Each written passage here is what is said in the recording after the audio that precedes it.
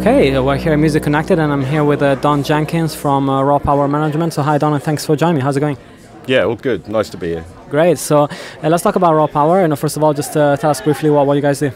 Okay, well, we're a music management company. We look after about 25 acts currently. We operate almost exclusively in the rock music sector, managing acts like Bullet for My Valentine, Bring Me the Horizon, Gallows, Young Guns, Of Mice and Men, While She Sleeps. I can't do the whole list off the top of my head, but yeah, so that's what we do, and it's keeping us all busy. That's great, and of course you were here at Music Connected, an event for the independent sector, and the role of manager has changed so much in the last 2 or 3 years, both for, I guess, major artists and for smaller independent acts. So do you feel like you have to take on a lot more now in this new digital age?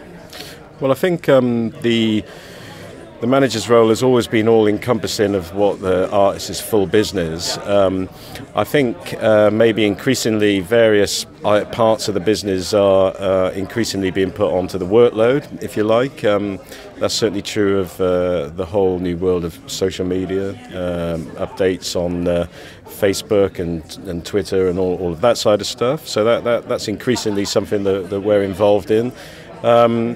I think also on online retail and running merch stores off the artist sites is something that we look after extensively. Obviously with partners that you do merch deals as you go, but that's another thing we look after. And I think there's probably some other areas of the business which are increasingly looking towards management to step up to the plate. I think, if I'm being dead straight, I think the first one of those is actually A&R.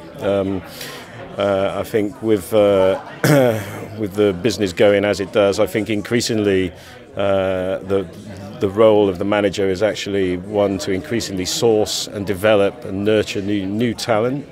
And I think that is something that Raw Power do really, really well.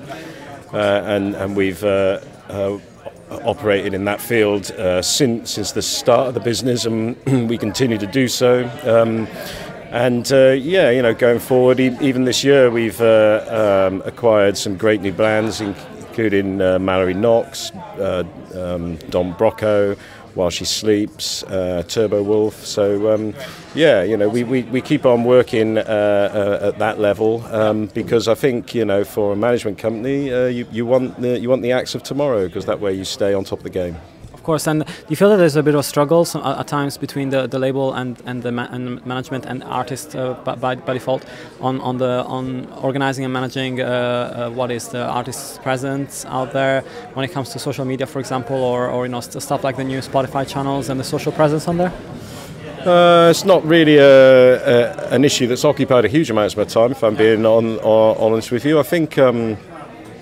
I think clearly it's important that artists connect with their fan base and nurture those relationships as they go forward. But to be perfectly frank, I have to say we work.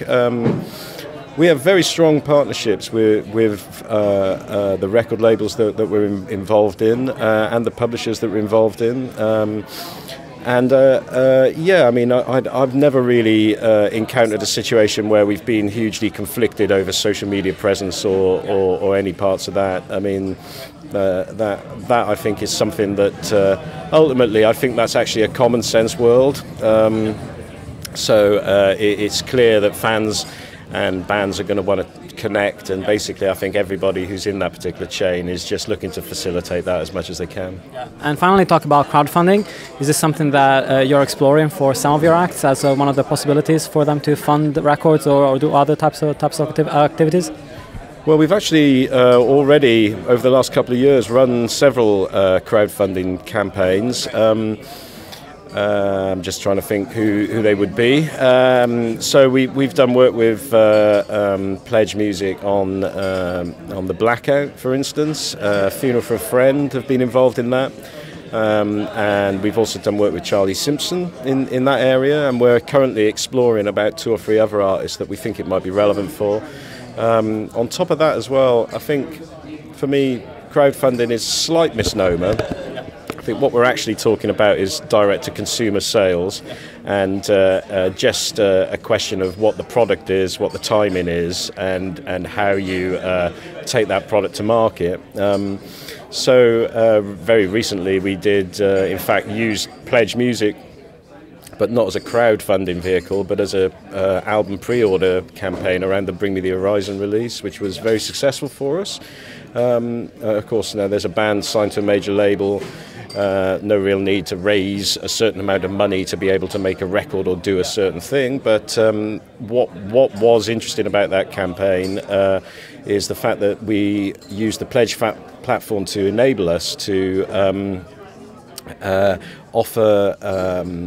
offer a selection of exclusive products from the band's website through to direct to the consumer, which included a whole range of content that was exclusive to those people who were pre-ordering, and we actually put an upfront window on that actual campaign. So at the time that we launched that campaign, it was the only place that you could actually pre-order the Bring Me the Horizon record. So it ran prior to the iTunes and the Amazon and the other sales channels. And we thought that was especially relevant for Horizon because obviously they have a very large fan base and also a huge social media following. So I think doing something online direct to the fans was, in that particular case, a complete no-brainer and worked very well for us. Great. Well, awesome. I hope you have a great rest of the day, and thanks for talking to us. No, it's been a pleasure. Thank you.